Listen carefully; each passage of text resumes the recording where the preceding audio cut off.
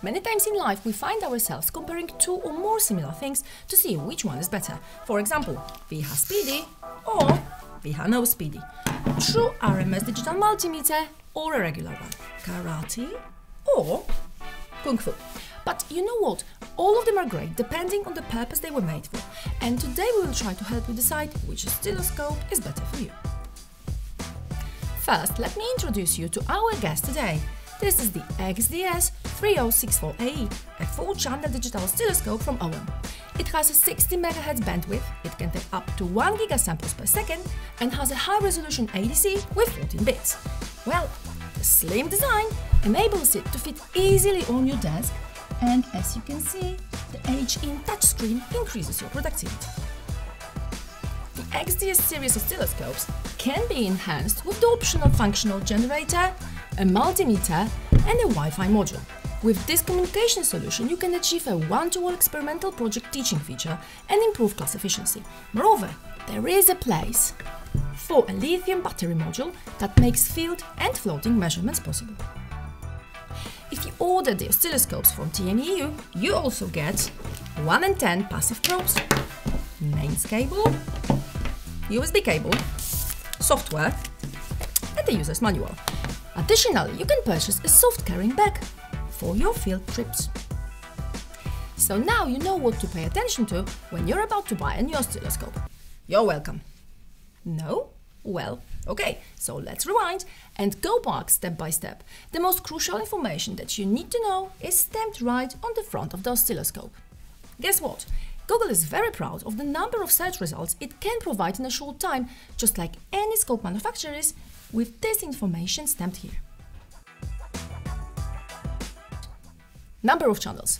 The more channels you have, the easier it is to observe how the signal is propagating through the circuit. It is easier to understand what is going on in the system. If you have 4 channels like here, make sure to use channels 1 and 3 first. The rule of thumb says that the oscilloscope can handle 1/5 of its bandwidth with ease, in this case around 10 MHz. As you get closer to the maximum frequency, your signal is attenuated and at the peak, which means 60 MHz. The scope acts as a low-pass filter which attenuates your signal by 3 decibels and affects the rise time. Here we have 1 gigasamples per second. The sampling rate tells us about the number of measurements it can make in 1 second. The more active channels you have, the lower the sampling rate per channel. It is advised to have the sampling rate about 5 times higher than the signal frequency you're measuring. Each waveform that appears on the oscilloscope is represented with a number of samples, and it is dependent on the sample rate and the total acquisition time. In other words, record length equals sample rate times waveform time. You can look at it as the battery capacity, which is consumption rate times working time. To extend the working time, you need to lower the consumption rate.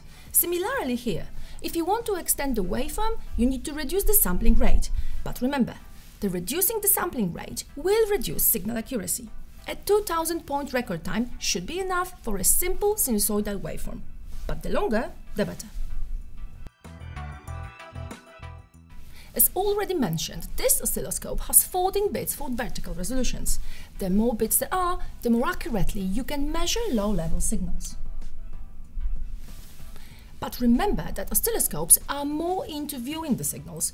If you want to measure nanovolts, use a multimeter. Possibly you have already found an oscilloscope that answers all your needs depending on the features already mentioned. So now you can check the additional ones. For example, thanks to the battery, this Owon can measure the main voltage and it is mobile. I hope the points help you with selecting the one you actually need. And if you have a favorite oscilloscope or you want to tell us a story how you managed to destroy one, let us know in the comments.